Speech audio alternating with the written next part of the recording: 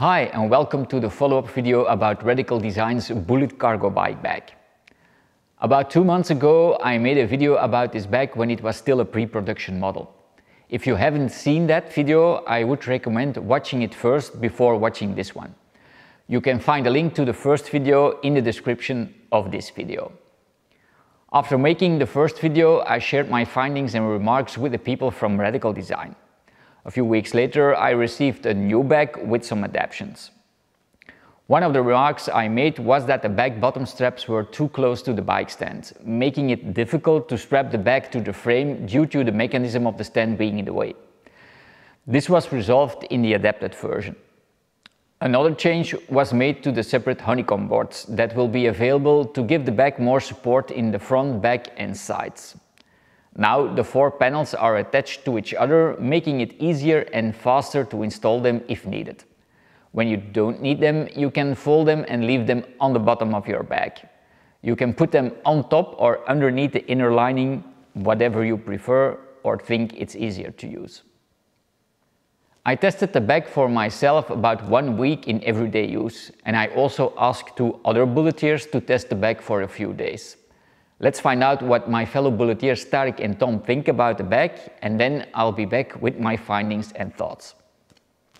Hi, sorry to interrupt this video, but if you like the content I make and you want to support my channel, you can do so by buying this bag or other products from my webshop. On every sale I get a small commission fee, which enables me to make more and better content for you. Okay, and now back to the video. Bye. Okay. Hi Tarek. Hi Helgi. We're here today to talk about the Radical Bullitt bag. Yes. So I reached out to the Antwerp bulletteer community to see if there were some bulletteers who would be interested in testing out the Radical bag for me, and you were one of the people who reacted. So you've used the bag now for approximately a week now? Half? Yeah, something like that. Yeah, okay. So yeah, I would say tell me what you like about it, what you don't like about it. Well, so first of all I found out that I'm not in need of something this big. I live at home, so I don't need to ship a lot of products, a lot of big products. Maybe in the summer a crate of beer or something like that, but yeah, overall I'm not the one that needs this the most, but I found it really a fun product. It's really big, it's really compact also if you need it to. Yeah. What I found out also is that maybe you have this liner on the inside, so the hard liner to keep the bag upright. What would be helpful for me if the liner was already structural up to here or something. Yeah, so that there will be already some hard case inside, yes, but indeed, a low one. because if you use the bag for small items, if you use the bag like how I used it mostly, then the things are gonna get lost in the waterproof lining. So maybe get something structural for the bottom half and then fold it up to the full potential. In its full potential, it was a really useful bag. So I shipped some larger things with it for testing, and it stayed upright. It didn't catch too much wind. Yeah, you're gonna get used to it also. And if you really want something big, you wouldn't have to whine about wind. Yeah. Okay. And because you use already a bag on your bike? Yeah, I use the Farer. The Farer ball. Yeah, no, not the ball, the hood. So yeah, the one you can. It's folded here on the bike right now. So it's already on the bike. Yeah. That's a bit smaller than. Yeah, it's about the same as your side panels and your canopy. So, but I think because the Farer hood is foldable, if I were in need of something bigger, I could use the Radical Design bag because it clips on really nicely. It's not really clipping, but it straps on really nicely.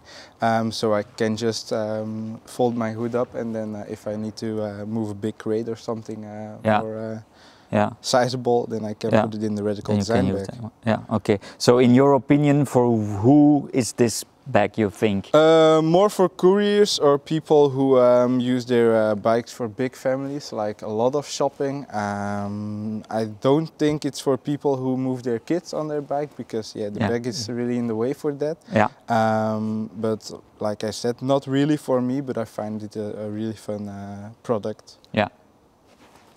Okay. Thank you for your opinion. No problem. Hi Tom. Hi Helgi.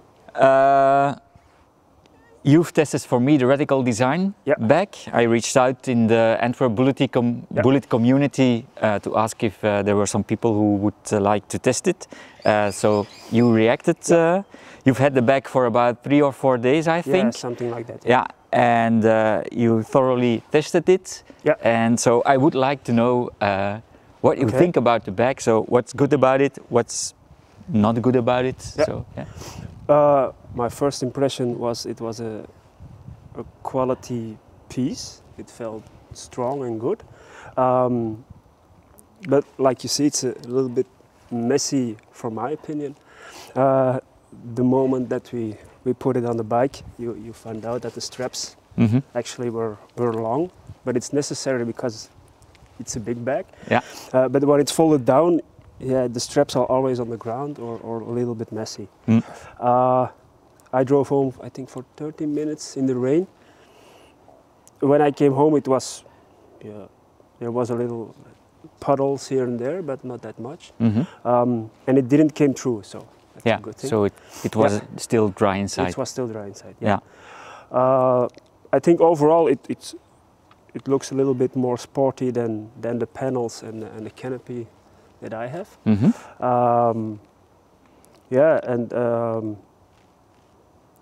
So when I came home, I started messing around with it. I put the panels up, like we did here before, pulling the entire bag out. Yeah. But I noticed that you only can loosen up half of it and then put them right. If you close the bag afterwards, I found out there's a kind of a place, it sags a little. So it sinks in. It sinks in. Yeah. So I think in heavy rain you can create a big pedal there.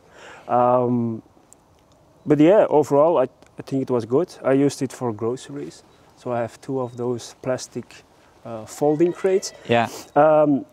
They fit in here, so side by side. Yeah. So it's bigger than the classic panel with canopy. There only fits 1.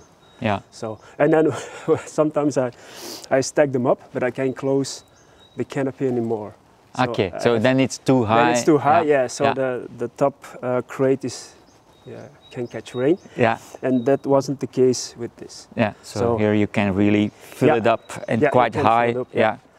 So and if you don't put the panels up, but put the crates there, you can use the straps to tighten it. Yeah. So that was easy, so it's not loose. No. So, and for the first time, I thought it was funny.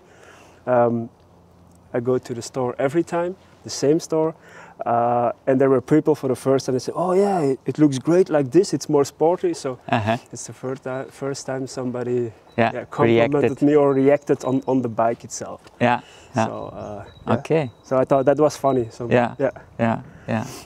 Yeah, so it's do you think so that it's an option for somebody who uses his bike daily for groceries and stuff, family stuff, to use it, or do you think it's more a bag that's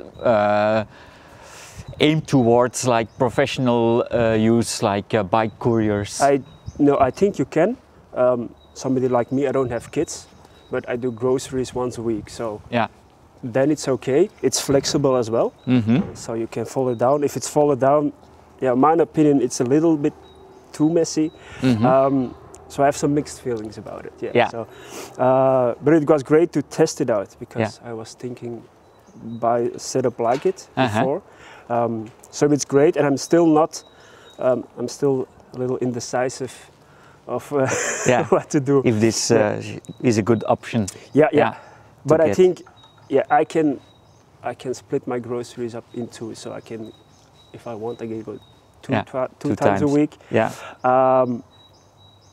But I think for a courier shop or people with a big family, they use the bicycle as a second car. I think it's great. Yeah. But yeah, like Tarek said in the previous interview, it's not for hauling kids. Or like I do, I have a volunteer job that involves hauling bicycles. On the pedals, I can place the bicycles on it, and here that's too difficult. So then I had to change it. Yeah, it's easy to change, but I don't know if people are always a little bit lazy. So we choose for the easiest option. Okay. So thank you for your honest opinion. Yeah, you're welcome. Okay. Okay, so what are my thoughts on the bag? The bag is extremely well made and it's fairly lightweight, as I already mentioned in the first video. The bottom plate inside the bag is slightly wider than the bike, so it's very flexible. If you need to transport heavy objects, it's advisable to use the strengthening panels. They prevent the cargo from shifting too much while riding. These panels are also useful if you want to carry only a few items. The panels give the bag a more solid shape, making it more accessible than when the bag is almost completely flat. It's a large bag that can hold a lot, which also means that when the bag is almost empty, you have a lot of excess fabric that you have to fold. This gives a messy impression, but that's unavoidable due to the concept of the bag. Also, the straps that keep the cargo in place while riding are very long. When the bag is empty, it's difficult to store the straps and they can sometimes blow away while riding, which is inconvenient. I asked Radical Design if they can come up with a solution for this. Radical Design claims that the fabric of the bag is completely waterproof, but some water can still seep through the seams because they are fully stitched and not welded. To avoid your load from getting wet, you can use a separate inner lining that is also waterproof. To test the waterproofness, I left the bag outside on the bike for 2 days in the rain. The bag was empty and folded. As you can see, there were several small pools of water on the bag. Upon inspection, some of the water had seeped in, but I can't be sure that the water didn't come in when opening the zippers. When using the bag filled, I didn't notice any water infiltration either through the fabric or the bag or through the liner. In my opinion, this bag is most suitable for professional use by, for example, bike couriers or companies that frequently transport a large amount of cargo. For private use, I would recommend using the strengthening panels. They give the bag more shape, making it more accessible when storing smaller items. If you have any questions or comments regarding this bag, please post them in the comments below this video. If you're interested in buying this bag, you can do so through my webshop. When you buy the bag through my webshop, I get a small commission fee from Radical Design. Thanks for watching and I hope to see you in one of my next videos. Bye!